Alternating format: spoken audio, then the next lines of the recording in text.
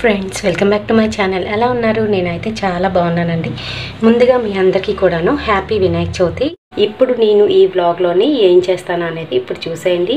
ఈ వ్లాగ్ మొత్తం చూడండి. ఇంకా వినాయక చవితి స్పెషల్ ఎలా చేసుకుంటానో అనేది కూడా మీరు చూసేయండి. మీరు ఎలా చేసుకుంటారో అనేది నా కామెంట్ సెక్షన్లో పెట్టేసేయండి, ఓకేనా?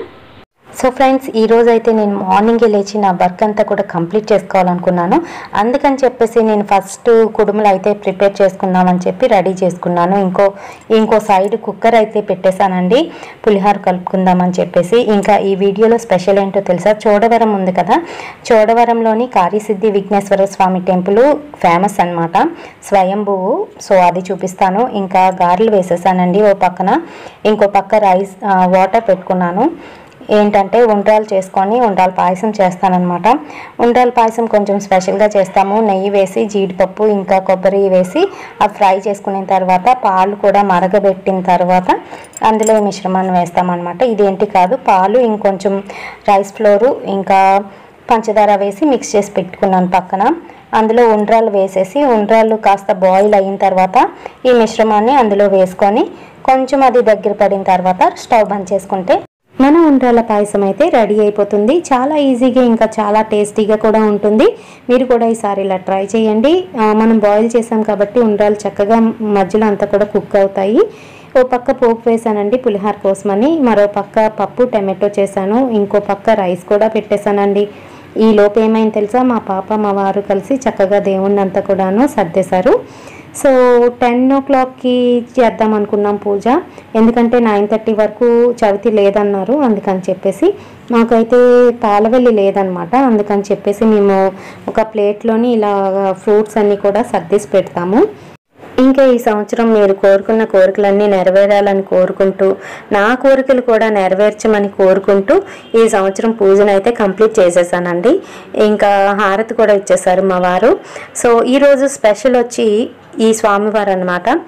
ఇది ఎక్కడంటే మనకి వైజాగ్ నుంచి సుమారు 57 కిలోమీటర్ల దూరంలో చోడవరం అనే విలేజ్ ఉంది. సో ఆ విలేజ్లోని స్వయంభూగా వెలిసి ఉన్నారనమాట ఈ గణేశుడు. ఇక్కడ వచ్చి సిద్ధి విఘ్నేశ్వర స్వామి టెంపుల్ అనమాట. ఇది వచ్చి చాలా ఫేమస్ టెంపుల్. దాదాపు 200 ఏళ్ల క్రితం నాటి విగ్రహం ఇది. అప్పుడు అక్కడ ఉన్న గొల్లలకి దొరకగా వాళ్ళేమో త్రవ్వి చూసినప్పుడు ఈ విఘ్నేశ్వర స్వామి తొండము ఏదైతే ఉందో అది వచ్చి అక్కడ దగ్గరలో ఉన్న ఒక చెరువు లోనకంట ఉందంట. సో వాళ్ళు ఇంకా తవ్వలేక వదిలేశారు, అక్కడి నుంచి జరపలేకపోయారు.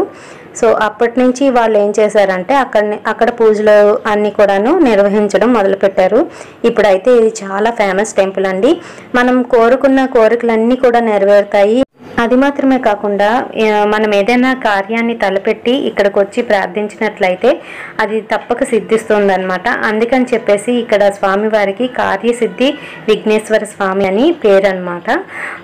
అదొక్కటే కాదండి, ఇక్కడ దగ్గరలోని మనకి ఫేమస్ టెంపుల్ ఇంకొకటి ఉంది. మాడుగుళ్ళ అమ్మవారి టెంపుల్ ఒకటి ఉందన్నమాట. మాడుగుళ్ళు ఇక్కడ చాలా దగ్గర. సో అవి రెండు కూడా కవర్ చేసుకోవచ్చు. ఇంకా ఇది one of the second most famous temple in Andhra అనమాట. ఒకటి వచ్చి మనకి కాణిపాకం స్వయంభూ విఘ్నేశ్వర స్వామి, రెండవది వచ్చి చోడవరం సిద్ధి విఘ్నేశ్వర స్వామి అనమాట. ఈసారి ఇటుపక్క వచ్చినప్పుడు కంపల్సరీ విజిట్ చేయండి. ఇంకా ఈ రోజు అయితే ఈ వీడియో ఇక్కడితో కంప్లీట్ అయిపోతుంది. మళ్ళీ నెక్స్ట్ వీడియోలో మళ్ళీ కలుద్దాం. మరిన్ని ఇలాంటి వీడియోస్ కోసం, ఇంకా ఇలాంటి ఇంట్రెస్టింగ్ టాపిక్స్ కోసం నా ఛానల్ని అయితే సబ్స్క్రైబ్ చేసుకోవడం మర్చిపోవద్దు. ఇంకా thanks for watching my videos. Thank you.